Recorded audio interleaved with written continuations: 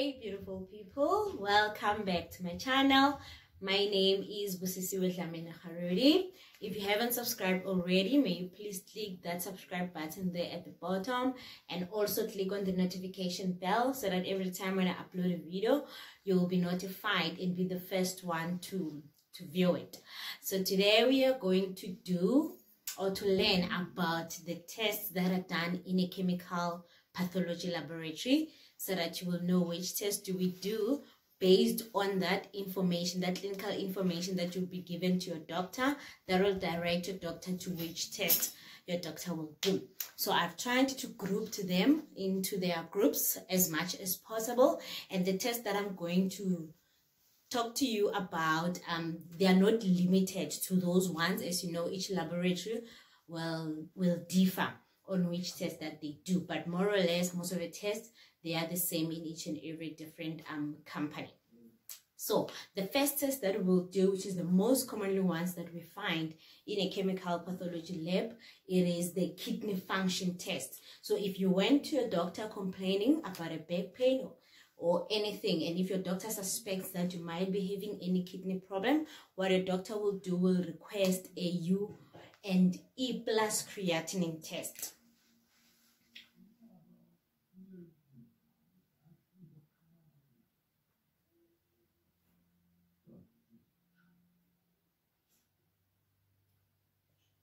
So basically, what is this?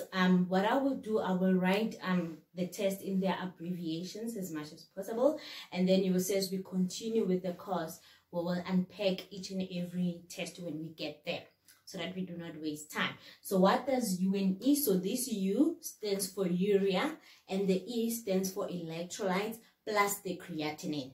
So basically, what are those electrolytes? So the electrolytes that we usually do will be sodium, potassium, chloride, bicarbonate, and bicarbonate. And then they will also do the urea, which is that U there, and creatinine. So these are the most like the first line of tests that the doctor will usually do when you go there as part of routine. And other tests that we also do as part of kidney function will also be the CMP, which is calcium, magnesium, and phosphate. So usually these ones, mostly they will do it if they suspect that you have any kidney stones. And they will also do cystatin C. Basically, cystatin C, you will see as we are going to do this test in depth. It's also part of the kidney function test, but it's not done in a normal routine laboratory because we usually do creatinine to check the filtration function of the kidney. But cystatin C, it is also done, especially for those patients whereby a creatinine will not show like a clinical picture due to whatever condition that the patient will be having. So those are the kidney function tests that usually your doctor will request if they suspect you have any problem in your kidneys. And then another group of tests that is done in a chemical pathology laboratory, it is the liver function tests.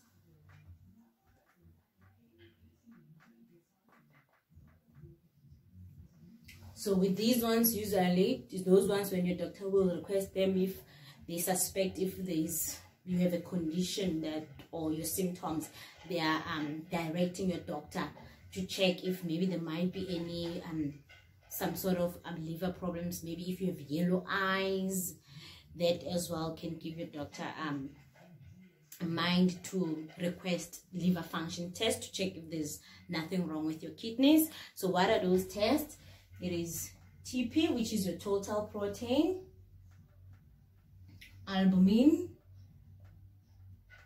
AST, ALT, ALP, and the gamma GT.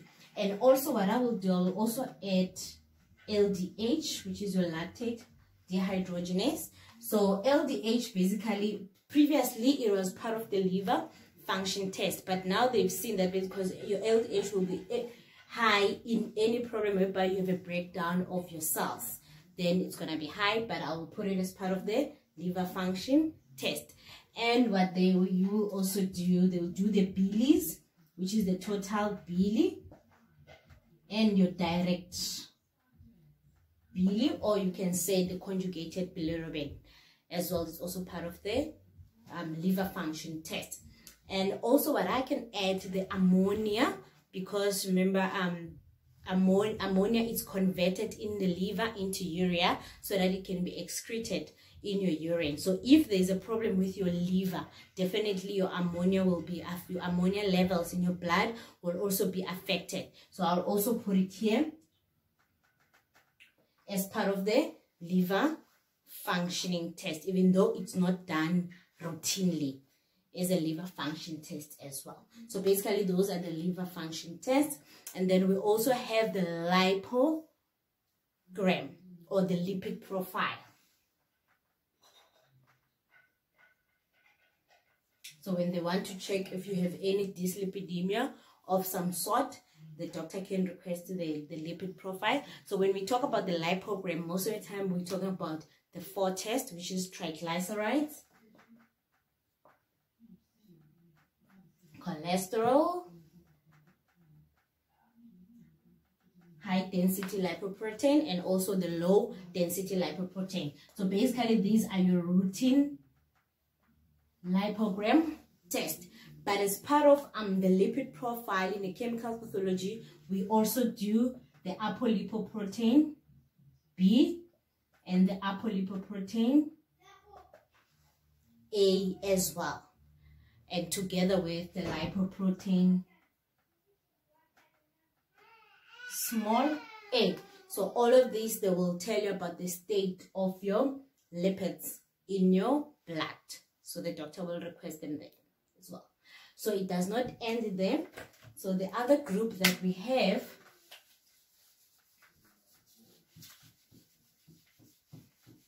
group of tests that will be done in a Chempath lab, will also be the cardiac markers,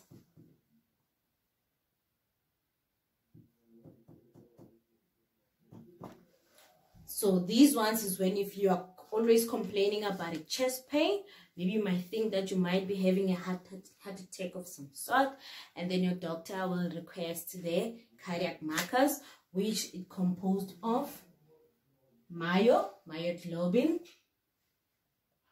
the total CK, CKMB, and also the troponins, the troponin I and the troponin T. So these as well, they are the routine cardiac markers that when the doctor suspects that the patient might be having a myocardial infarction, that the doctor will request.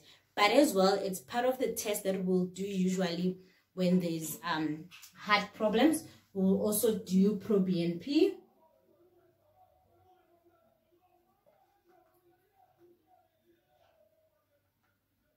and homocysteine as well can also fall in this category. Then another group of tests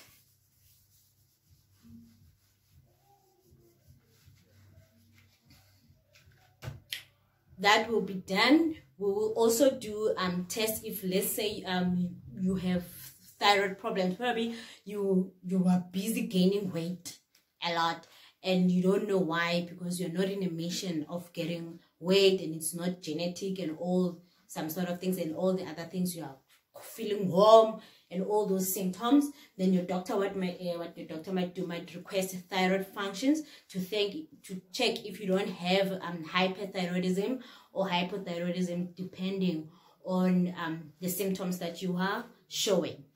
So the thyroid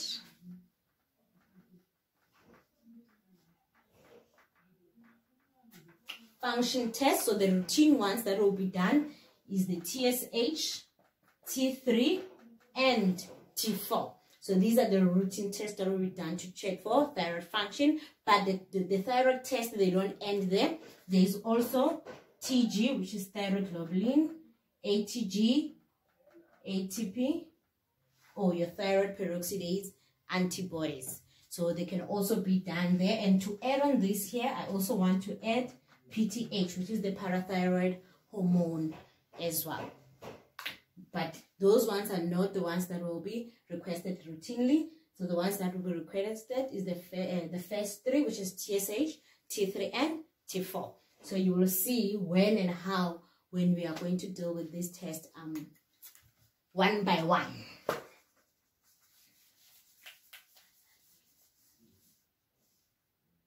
Another group of tests that we will do in a Chemical lab, it is the hormones. So we'll do test some hormones as well. So the hormones that we will test for will be the normal ones: FSH, LH, estrogen. We will also do beta-HCG, cortisol, DS,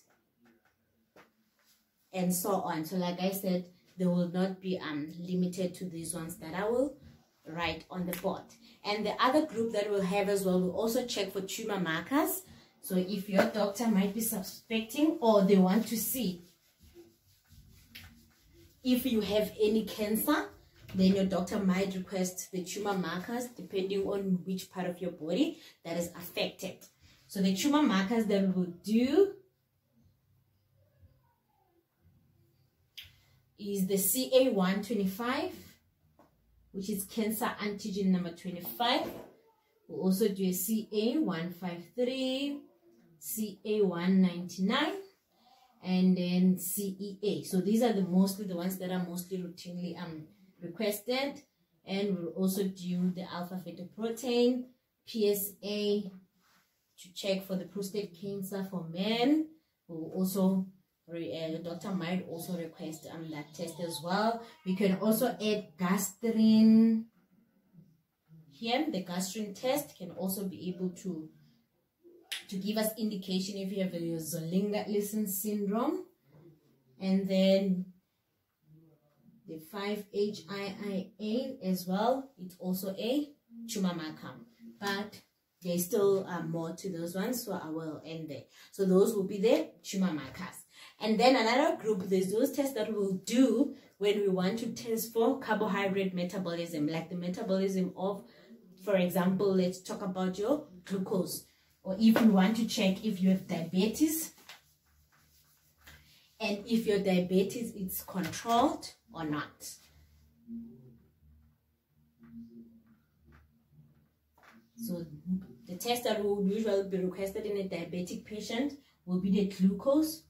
So the glucose can either be fasting or random. It can be used for the diagnosis or the control. And we also do HbA1c. So the HbA1c to determine whether are you controlling your glucose, and also fructosamine. So HbA1c and fructosamine, they have the same function.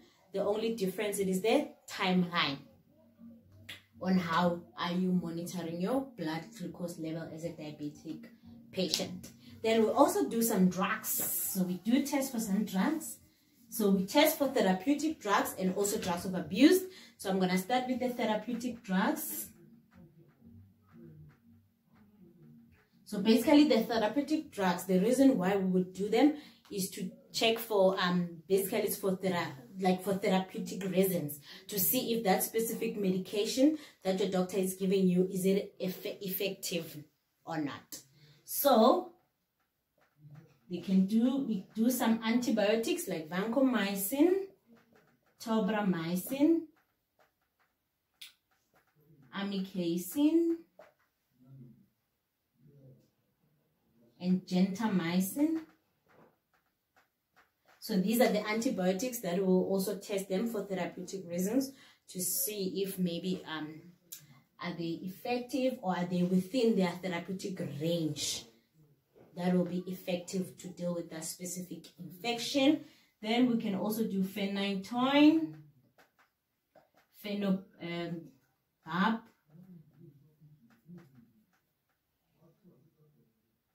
and benzo, diazepines,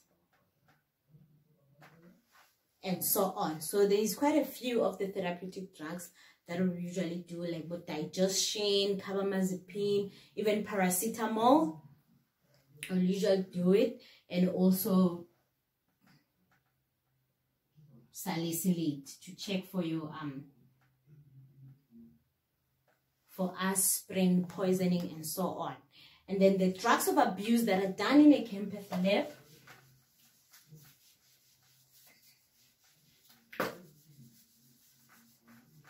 So these ones will usually be tested if you are suspected that you are under some influence of a specific drug, or maybe you are being suspected that you are a drug user.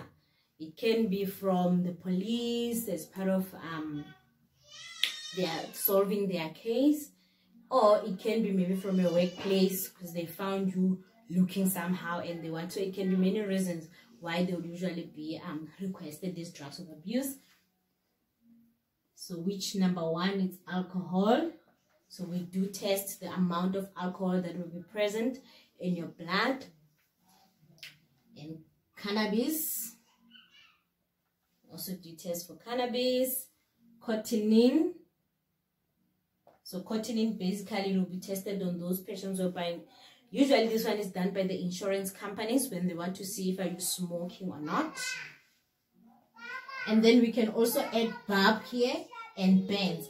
As much as we said barb, phenobarb and bends, they fall under therapeutic drugs, but they can also fall under drugs of abuse because other patients, they do abuse them. So you see the sample time usually will be different between the two. Okay, we do test for cocaine as well as opiates, Mandrax, and so on. So we test quite a few different types of drugs of abuse.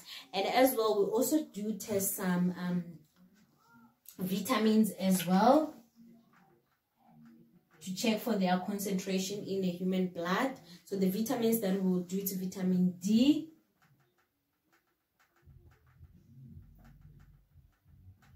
the vitamin B12, and we'll also do folate, or you can also call it folic acid or vitamin B9.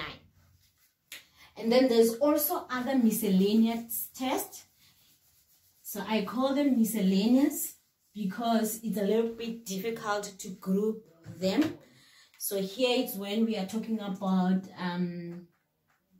osmol, which is the osmolality test. And there is also urobilinogen that we will test for, porphobilinogen,